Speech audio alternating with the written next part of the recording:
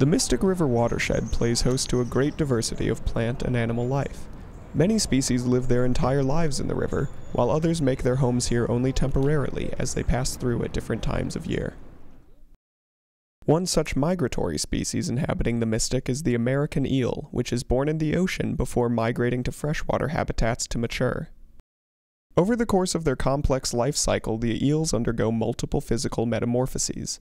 During their time in the Mystic, the eels are predominantly in the yellow eel phase, although elvers and silver eels are also present. New eels typically arrive in the Mystic from late spring through the summer.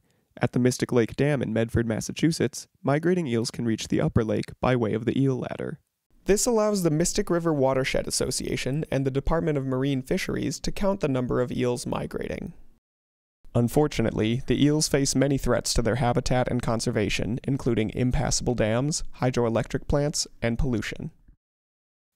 Thankfully, the eels still have access to some of their historic range and continue to thrive in the Mystic River.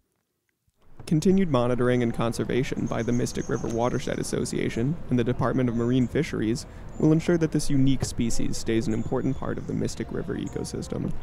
Learn more about the eels at mysticriver.org.